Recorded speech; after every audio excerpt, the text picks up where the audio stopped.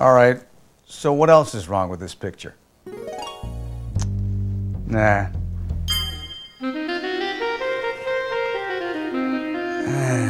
Nah.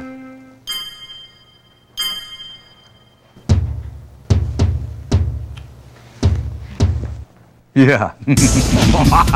Cigars, the new rage. When Columbus landed in the New World, he observed Indians puffing on log-like vegetables. Lo and behold, Columbus and his party and the natives all got together and had a party and just started puffing away.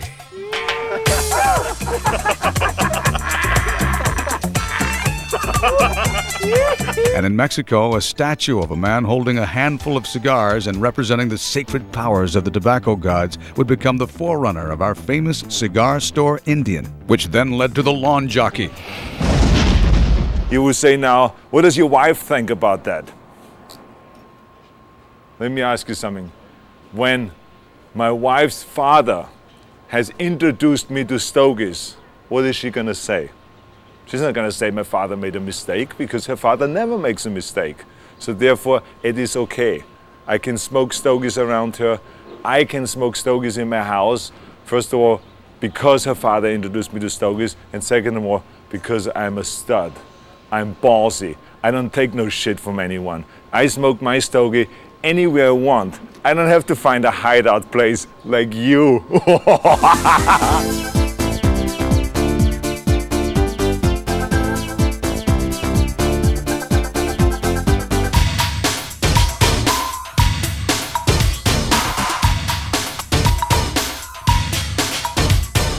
This little treasure is a mere $12,500. $12,500. It's called the Pyramid. Can we get you to open that? You can. Made by Michelle Pernod. $12,500. Marvin Shankin, the aficionado, world-famous wine, food, and cigar connoisseur, the publisher of Cigar Aficionado magazine, which some call the Bible of the new generation of cigar smokers.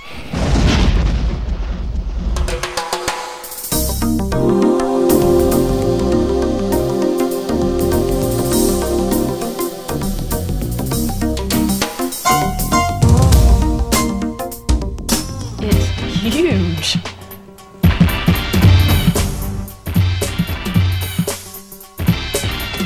Well, well, well. Can you handle all of that? How big was it? So big. What kind of cigar does Castro smoke? Do you know where I could find a Denny's around here? You know where I could find a Kentucky Fried Chicken around here? Do you know where I could find a Burger King around here?